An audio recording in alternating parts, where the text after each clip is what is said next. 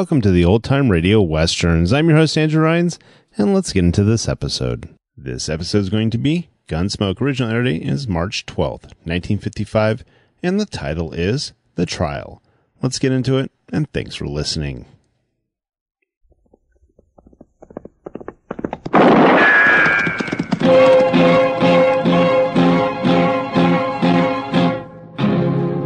Gunsmoke, brought to you by L&M Filters. This is it. L&M is best, stands out from all the rest. Around Dodge City and in the territory on West, there's just one way to handle the killers and the spoilers, and that's with a U.S. Marshal and the smell of Gunsmoke.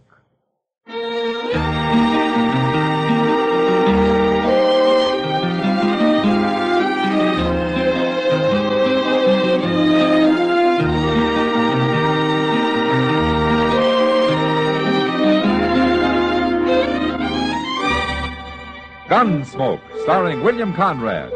The transcribed story of the violence that moved west with young America. And the story of a man who moved with it. I'm that man, Macdonnell, United States Marshal.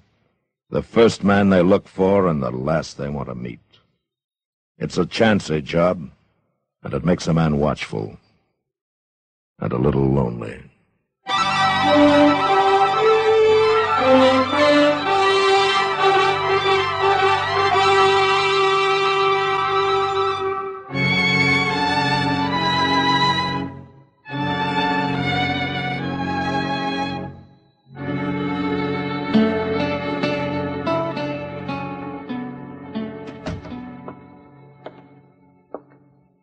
Matt! Oh, Matt! Where are you? Sit down, Doc. I'll be right in. Oh, well, thank you.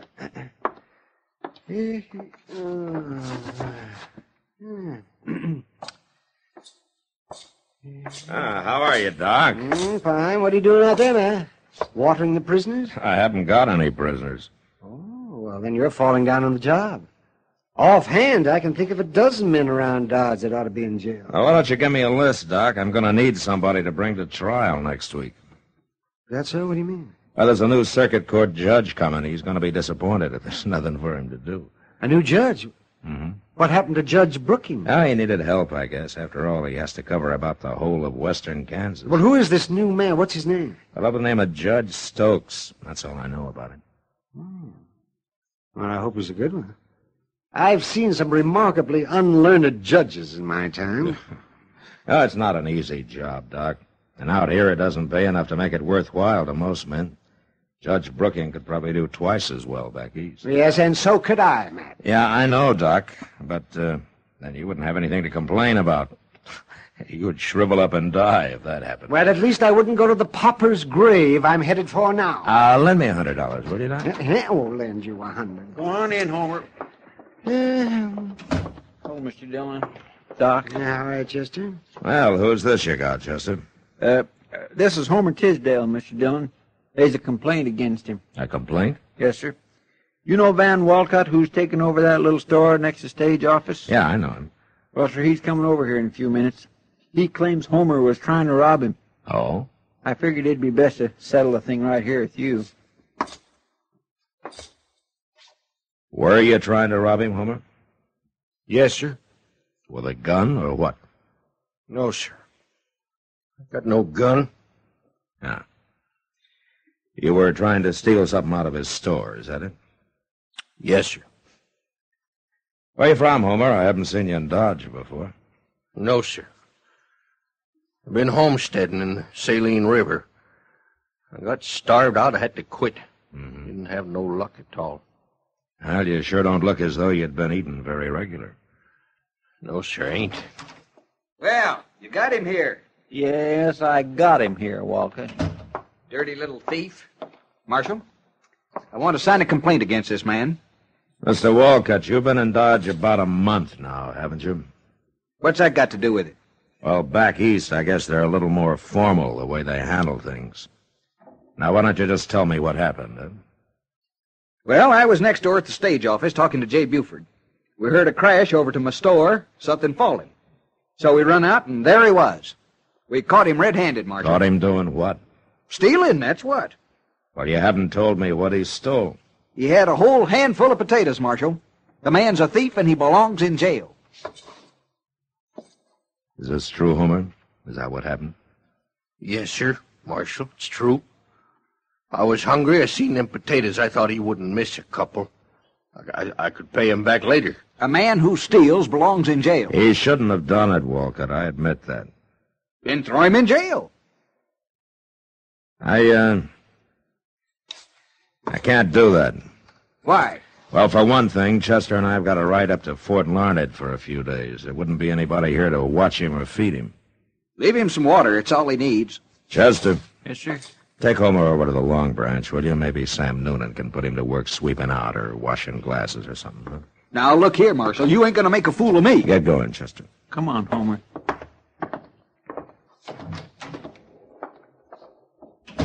Now, look, Marshal, I'm telling Mr. you... Walcott. Why don't you go back to your store, Maybe somebody's found a few pennies and wants to buy that handful of potatoes.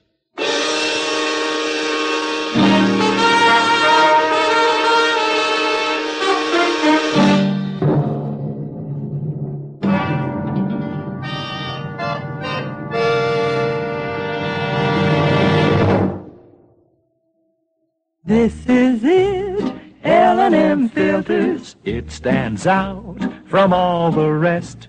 Miracle tip, much more flavor. L&M's got everything. It's the best. Yes, L&M is best. Stands out from all the rest. L&M stands out for flavor. Flavor. Flavor. Flavor. The Miracle Tip draws easy. You enjoy all the taste. And notice how mild it is. L&M stands out for effective filtration. Filtration. Filtration. Filtration. No filter compares with L&M's pure white Miracle Tip for quality or effectiveness. L&M's got everything. L&M, light and mild. America's best filter tip cigarette.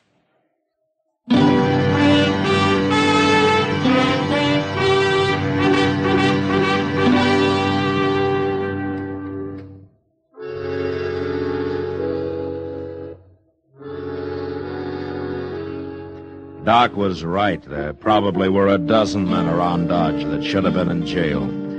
But if the law was going to start locking up men like Homer Tisdale, I figured they wouldn't need me to handle the job. At least that's what I thought on the way to Fort Larned. It was 4 days later when we got back, and I found out different.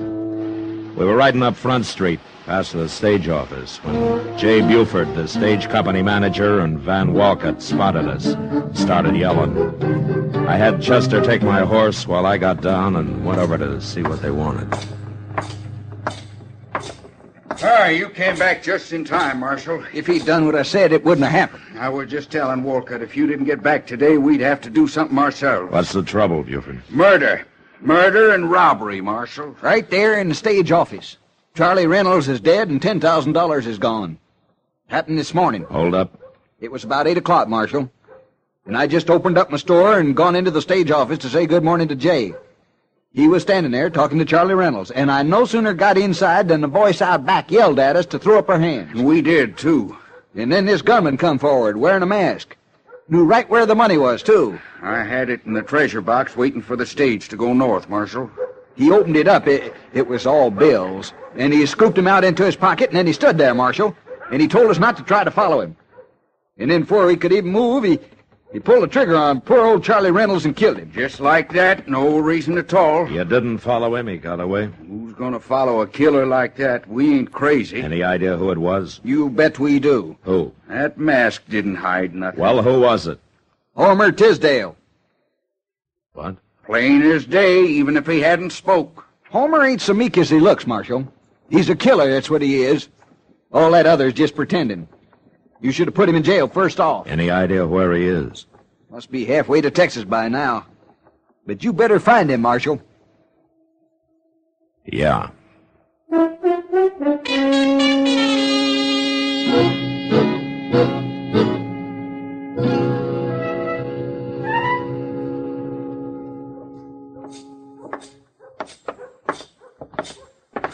that Homer's a mighty cool one if he's still in Dodge, Mr. Dillon. Well, maybe he hasn't heard about it yet, Chester. You don't think he did it, do you? We'll ask him if he's in here.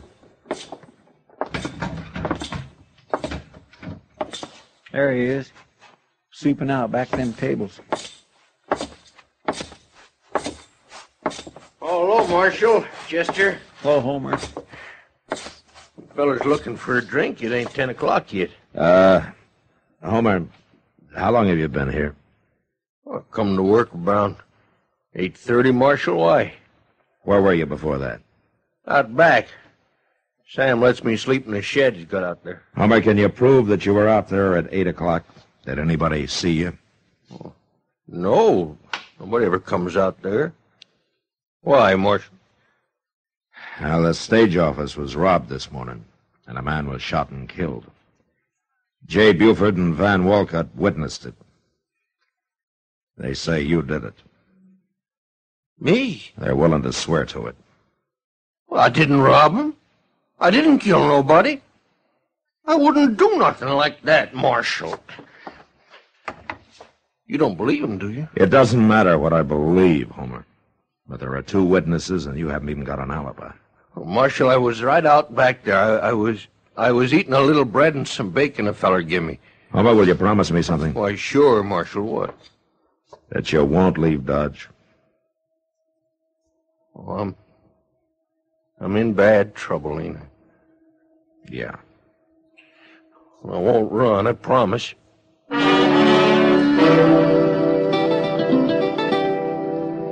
3 days later, Judge Stokes Circuit brought him to Dodge.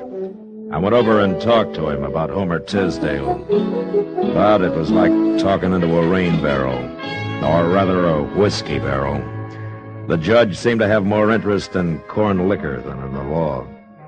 And all I could get out of him was that a jury would have to decide the case. So the following Monday morning, court was opened in an old dance hall across the railroad tracks. A jury was sworn in, and Judge Stokes took over. First, he put Van Walcott on the stand, then J. Buford. Chester and I sat with Homer and watched.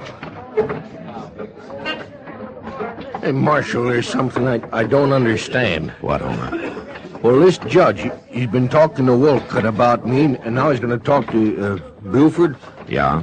Well, ain't he going to ask me nothing? Oh, sure, he'll put you on the stand, but you'll have your own lawyer to help you. Well, what? That man sitting right over there, he's the lawyer the judge appointed to defend you. Oh. Well, how can he help me? He ain't even talked to me. He won't know what to say. Well, he will talk to you, Homer. I guess there's no hurry about it. Mr. Dillon, I never seen that lawyer before. Did you? No, he's a stranger to me, too, Chester, but Judge Stokes seems to know him. Well, what I don't understand is why there ain't no persecutor. It's prosecutor, Chester. But I asked the judge about that, and he said that there was no need for one. Well, I guess he knows what he's doing. Buford's sworn in now. Let's listen. Now, Mr. Buford, we've heard the testimony in detail from Mr. Wolcott, so to speed things up a little, I'll just ask you a few questions. Yes, sir. You were at the stage office when the holdup took place, right? That's right, Your Honor. And you saw everything Mr. Wolcott saw, is that right? Yes, sir. The bandit came in, took $10,000 in bills out of the box, and then shot and killed, what's his name? Charlie Reynolds, Your Honor. Charlie Reynolds. All right, Mr. Buford. I want you to tell the gentlemen of the jury who that bandit was. It was Homer Tisdale, Your Honor. Homer Tisdale. How'd you know it was him? Well, he had a mask on, but it didn't really hide nothing. It was him, all right. Besides, it was his voice, plain as day. And you knew him before? Sure. The day we caught him robbing Wolcott's store. He's been a thief ever since he come to Dodge. Oh, now look here. Your Honor. You're out of order, Marshal. Your Honor, he's giving the jury a wrong impression of this man. Sit down, Marshal, or I'll hold you in contempt.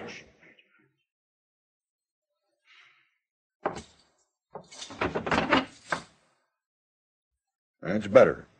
The jury is competent to judge the evidence, Marshal. All right, Mr. Buford, you may step down. Yes, sir. We'll now hear from the defense. Take over, Mr. Shipman. Yeah, but, Marshal, he didn't ask me nothing. You said he would. Wait a minute, Homer. Let's see what your defense says about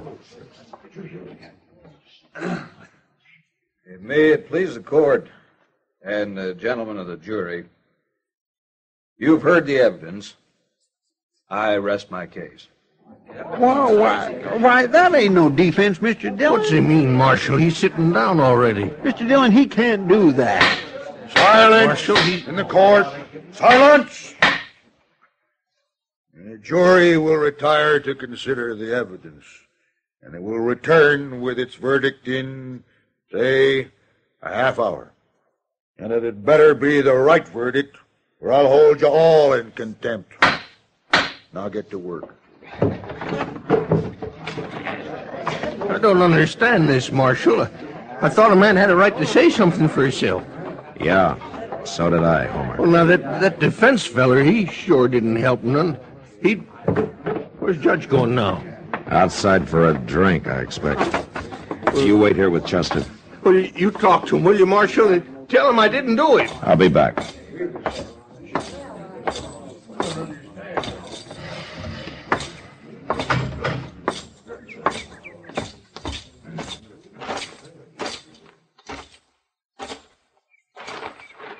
Have a nip, Marshal? No thanks, Judge. I always like to get the jury out. It gives a man time for a little refreshment.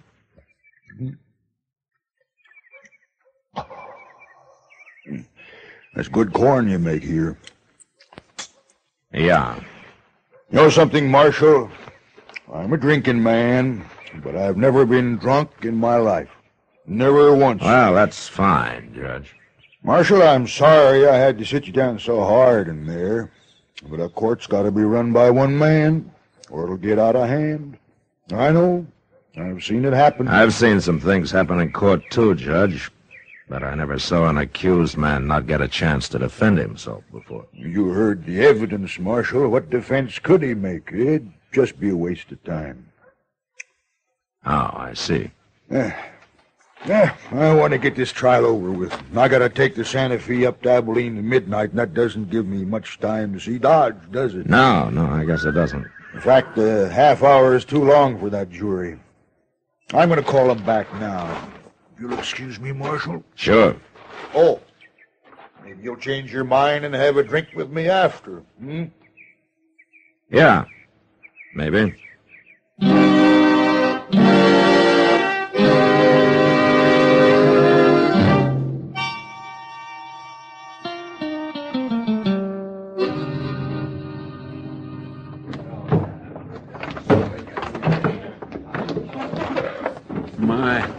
He sure didn't give that jury much time, did he, Mr. Dillon? No, he didn't, Chester. Marshal, what do you think they'll say? They haven't much choice, Homer. Well, gentlemen, have you reached a verdict? We have, Your Honor. Let's hear it. We find the defendant, Homer Tisdale, guilty. Homer Tisdale, stand I up. ain't guilty. I didn't do nothing. Stand up, Homer. Go on. Well, it ain't fair. Homer Tisdale, you've been found guilty. Where's the money? What'd you do with that $10,000? I ain't got it, Judge. I didn't take it. Honest. Silence! Since you won't tell us where you buried that money, I'm going to sentence you. For robbery, you get 20 years in prison.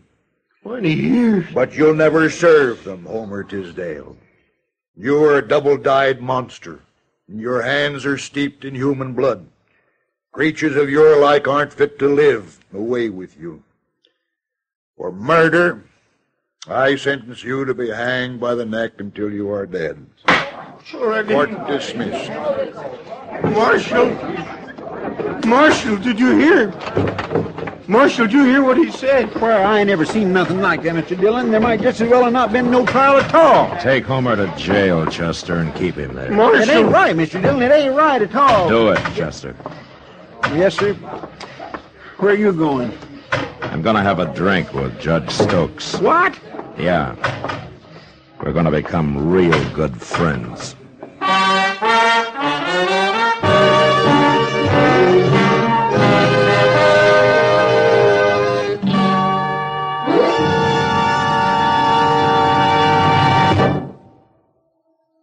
L&M is best, stands out from all the rest. L&M's got everything. Everything? Everything. Best flavor? L&M stands out for flavor. The miracle tip draws easy, lets you enjoy all the taste. Best filter? L&M stands out for effective filtration. No filter compares with L&M's pure white miracle tip for quality or effectiveness. Best tobaccos? Highest quality tobaccos, low nicotine tobaccos, L&M tobaccos, light and mild. Every way, L&M is best, stands out from all the rest. How easy they draw. How mild they are. L&M's got everything. King size or regular, L&M is America's best filter tip cigarette.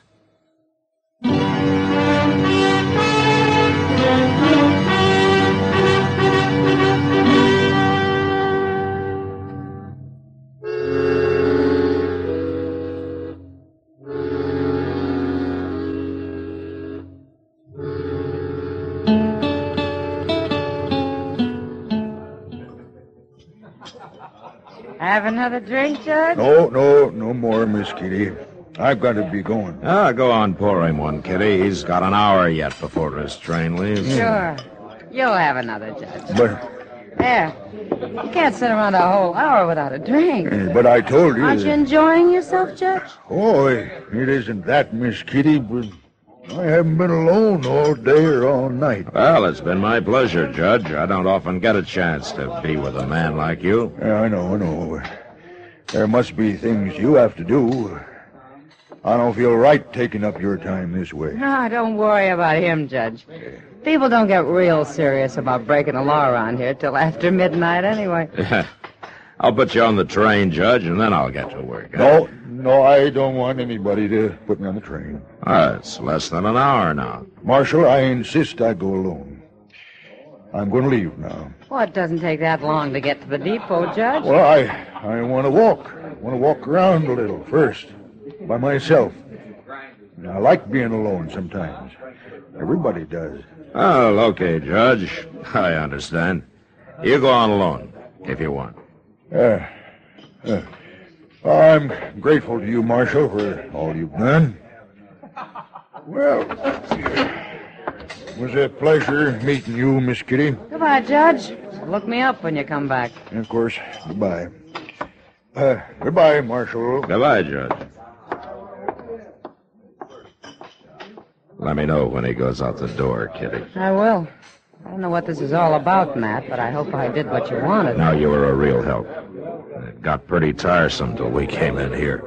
There he goes, Matt. You better hurry if you're going to follow him. Yeah, well, I'm going to pick up Chester first. I think I know where the judge is going.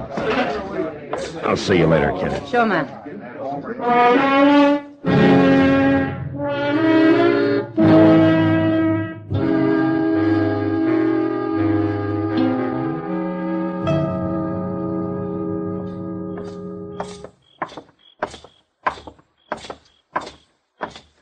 Gracious, it must have drove him crazy, Mr. Dillon. You dogging him around that way. Well, it worried him some, Chester. That's how I knew I must be right. Here we are. We'd better watch through the side window or they'll see us. Yeah.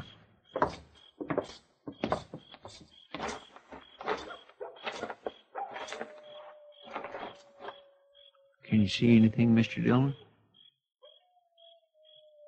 Yeah, there and back there. And that's Judge Stokes with him. All right. Come on, we'll walk right in the front door.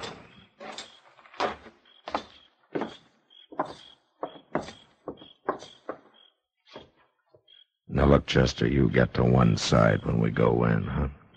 Yes, sir.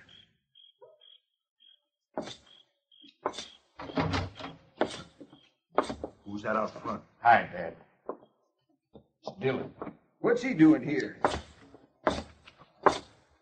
Well, I thought you wanted to be alone, Judge. Shoot him. Shoot him, I tell you. He knows. Well, Buford, Walcott, which one of you is going to shoot me, huh? One of you must have a gun somewhere. You shot Charlie Reynolds. No? All right, then get your hands up while we search you. I got a gun, Marshal. Here. I'll give it to you.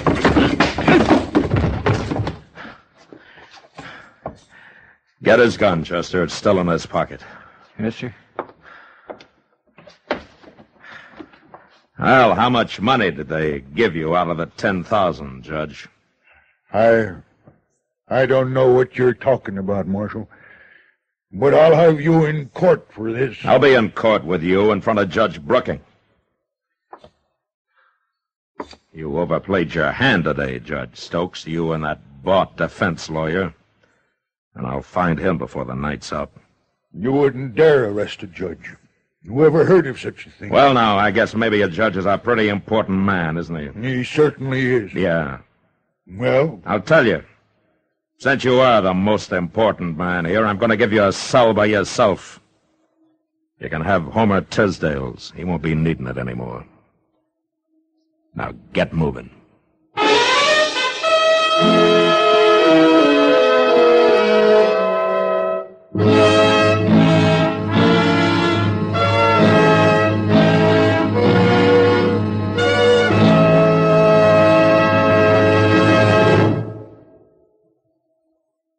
And now our star, William Conrad. Thank you, George. If you're a filter tip smoker, you should be smoking L&M's. When you try L&M's, the first thing you'll notice is how mild they are, how easy they draw. With L&M's pure white miracle tip, you enjoy all the taste. Try L&M's today. You'll like them.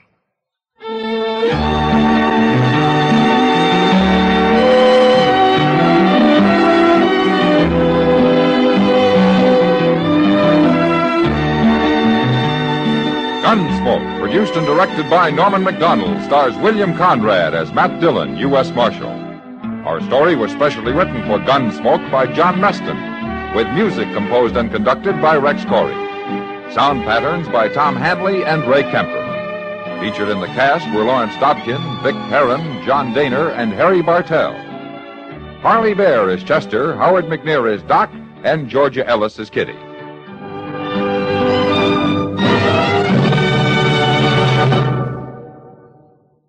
Stop!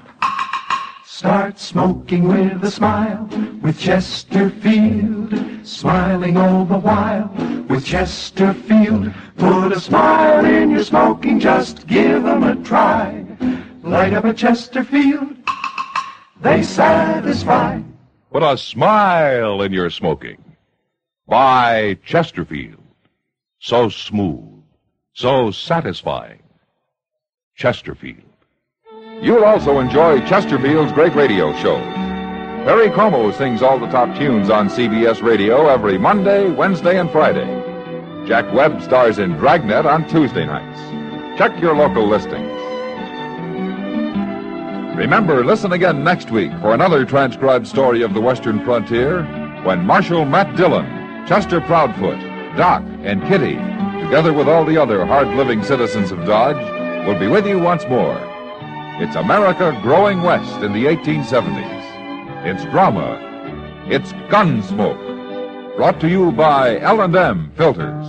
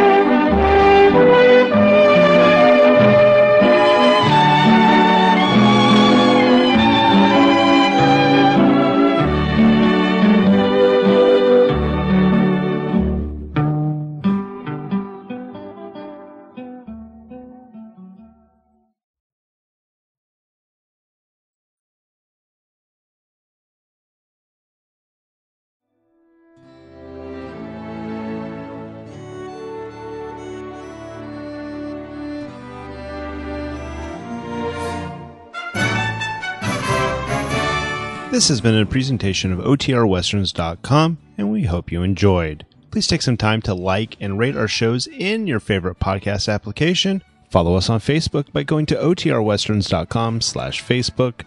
Join in the conversation by going to OTRWesterns.com/Discord.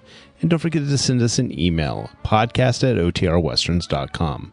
This episode is copyright under the Attribution Non-Commercial Share Alike copyright. For more information, go to OTRWesterns.com/copyright.